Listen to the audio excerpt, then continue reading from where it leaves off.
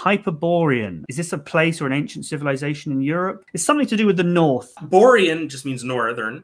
Hyperborea means the extreme north. The ancient Greeks used this to refer to a mythological place that was like up in the Arctic, but they didn't know about the Arctic, so it was more like, you know, in Russian steppes or something like that. But if you're asking which modern country is Hyperborea, none. It's a mythological place. It was based off of rumors of people who traveled in what is now Russia or what is now Poland, but it's not a real place. But yeah, it just means the extreme north. So you hear that word used sometimes, Hyperborean, to refer to things that are in the extreme north.